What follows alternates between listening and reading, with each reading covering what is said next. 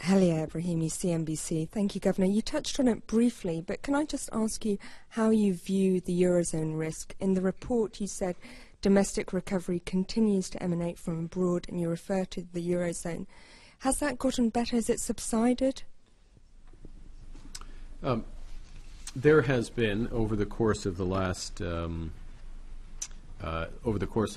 year, there has been important progress, and there remains important work in progress in the Eurozone to construct a sustainable monetary union and to enhance the potential of the European economy. There has been progress on banking union. The Recovery Resolution Directive, which also applies here, is something we very much welcome and support. The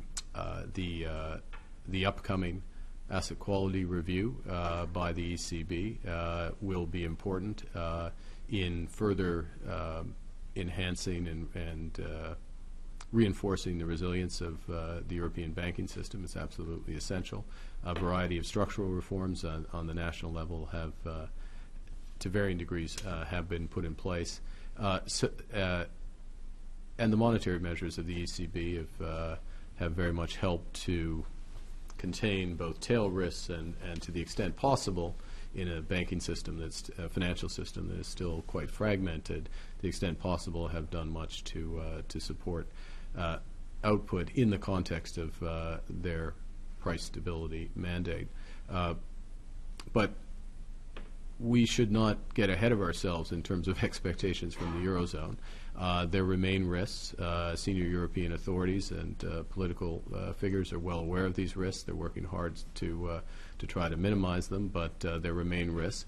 And in fact, in our forecast, we don't fully include the most extreme risks that could emanate from the Eurozone in constructing our forecast. So, and then the last point I'll make is that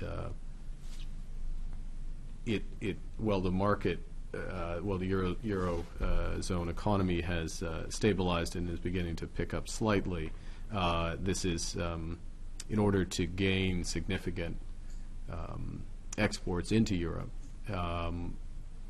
British firms will need to continue, will really need to build their competitiveness by investing and improving productivity, because it's not going to be driven by a very strong demand pull in our best judgment.